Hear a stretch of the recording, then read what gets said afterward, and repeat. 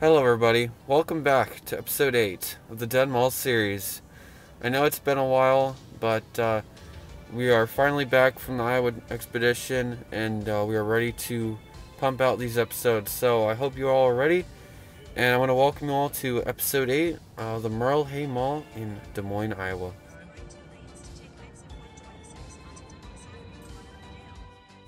The site of Merle Hay Mall was originally home to St. Gabriel's Monastery from 1921 until its demolition in 1958.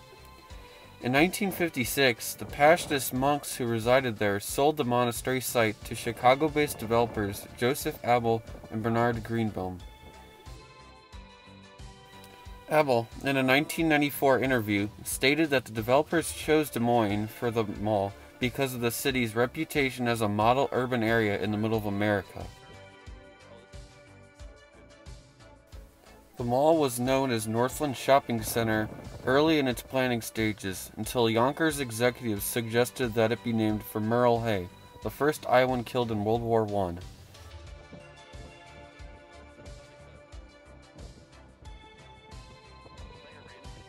Merle Hay Plaza was originally planned as a strip mall before it was redesigned as an open-air plaza, with 2 department stores and 4 buildings around a common area shortly before construction began in early 1958.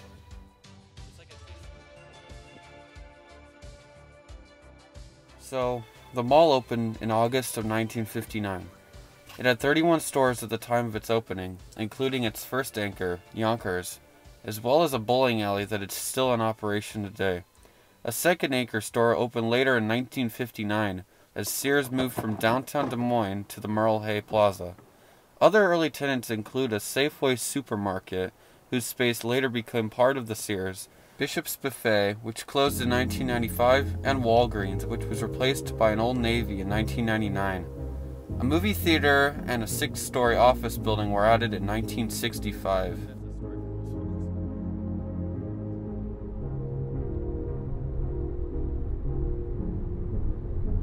So later in this video, you're going to see how the mall changed from an open-air plaza to an enclosed shopping center. And most of these pictures are taken from back in the 60s and 50s. And yeah, so in 1972, it became enclosed. 2 years later, as Valley West Mall and Southridge Mall were under construction, Merle Hay completed a major westward expansion that doubled the size of the mall. And 2 additional anchors, Montgomery Ward and Yonkers Store for Homes, were added to the mall as part of the expansion. Right here, you're seeing the back of the old Sears building, and the absolute state of decay that this building and parking lot is in is absolutely awful. You can see just how cracked and weeded out the parking lot is, and there's boarded up doors everywhere on this Sears building. There's the auto center you just saw. And yeah, this is on the far north side of the mall, and this Sears building is absolutely huge with 2 stories. It was one of the first Sears in Iowa and an original big box Sears store.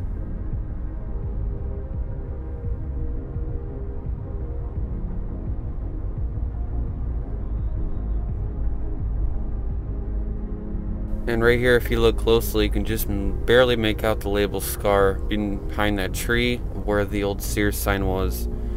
And right there was one of the entrances to the Sears. Heading into the mall, I actually thought that it was going to be a pretty alive mall because there was a lot of foot traffic at the front near the main entrance, but as you work your way into the mall, into the many wings, it becomes very apparent how bad the state of this mall is in. So yeah, I'll leave you to this. Right here, there's a GameStop which was looted and had the window boarded up. Right here you can see the Sears building, the Sears wing in 1961. That's the exact same shot you're gonna see in a second, and there's the same shot when it was enclosed in the 70s.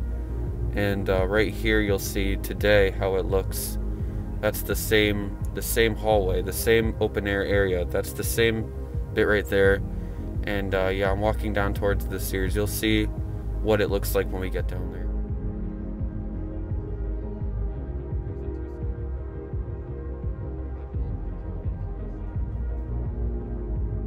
So walking down this hallway is just going to give you a little bit of a glimpse, a feel if you may, for how the rest of the mall is. It's just these enormous, wide, huge corridors with shops on either sides that are either open or closed, and there's no people. There may be a few people walking around, but other than that, it's just these huge corridors that are empty.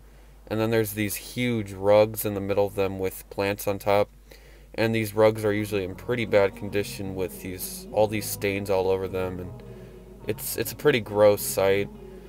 So getting down to the Sears here, the Sears company in this mall opened in 1959, and it was one of the original 2 big box stores in Iowa. And the store in this mall closed for good in 2018 after a series of closures because of the bankruptcy of the Sears company. And you can see just the huge entrance with the stairway on the left, and yeah, it's incredible to see.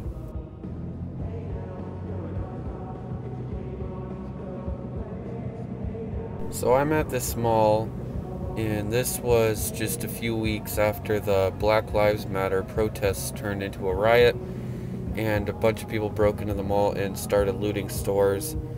Like I said at the beginning, you saw that GameStop on the right, which had the boarded up window because someone broke into it.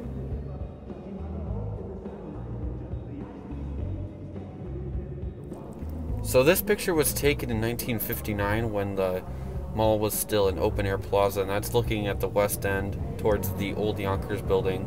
And this is that same shot walking west. And it's obviously changed so much, with the bridge court being constructed when the mall was enclosed and then being turned into a Flick's Brew House in 2019.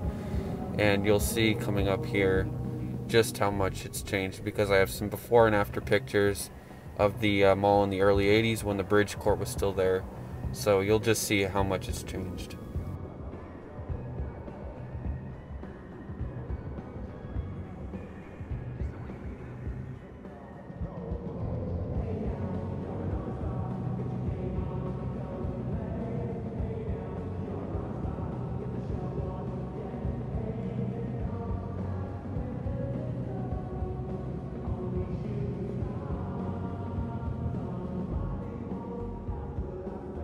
So yeah, in 2019, you can see the Flick's Brew House up there. All that space was converted from the second level bridge court into the movie theater place, and it's closed off right now because of what's happening.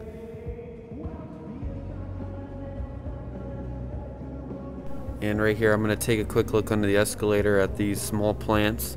And that's one thing you're going to realize about this mall, is just how many mall plants there are. There's like fake bushes, fake little palm tree bush things. They're everywhere. And the first level of the old bridge court and right here, it's just such a dead area. And yeah, it's not good. There's a lot of stores coming up here that are closed off near the old Yonkers.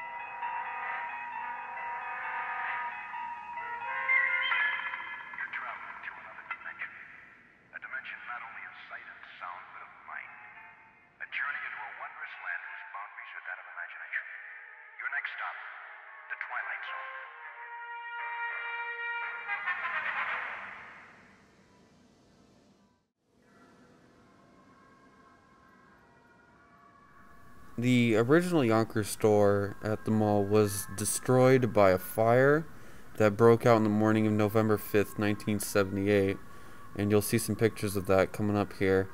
The fire caused an estimated of $20 million in damage and killed 11 store employees, and the store was closed for nearly a year in order to rebuild, and you can imagine just how much that brought down the reputation of the mall, because any little thing like that will absolutely devastate a mall.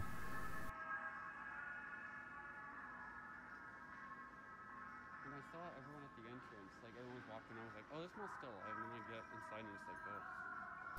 So, the mall lost its first anchor in 1991 when the Yonkers store for homes closed after the Yonkers company decided to stop selling furniture and appliances in order to focus on its more profitable fashion business. And right here is where it was, and Kohl's replaced the building in 1993.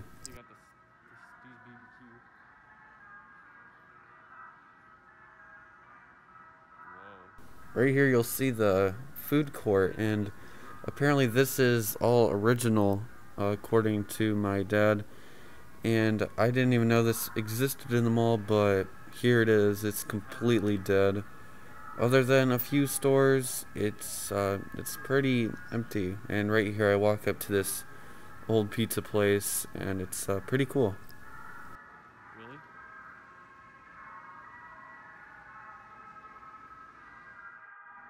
So Yonkers closed alongside Sears in 2018, and it wasn't a good sign of what was to come for the future of this mall. And right there you saw like a cool looking, it was like a silver statue in front of the Yonkers store. And I just thought that was pretty cool seeing that.